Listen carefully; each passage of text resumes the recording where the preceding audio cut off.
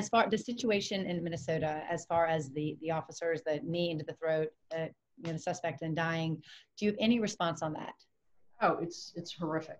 It is absolutely horrific. This isn't, to me, it's not about policing. This is about what are you as a human being. I mean, that is like, how have you stooped so low? It is appalling. And I'm at a loss of words to explain how these fellow officers could stand around and watch this. Mm-hmm. There is no explanation for this. And I think that what you're going to see now is you're going to see the public, and rightly so, saying, okay, well, had John Doe done this, John Doe would be in handcuffs. One of these officers is going to be in handcuffs. It's indefensible. But in saying that, I think it's also important to say there's a lot of good cops in the Minneapolis PD.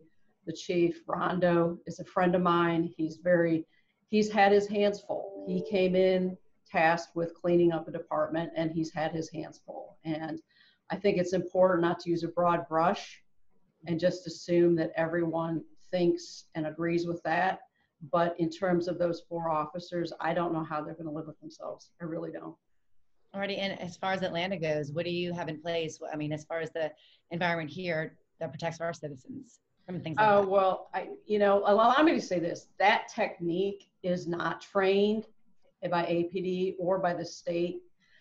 But I'd be surprised if Minneapolis is training on that technique. So that's always, as a law enforcement agency, the first thing you need to do is go to your academy and say, what are we training on? And make sure that there's not something there that you just did not realize.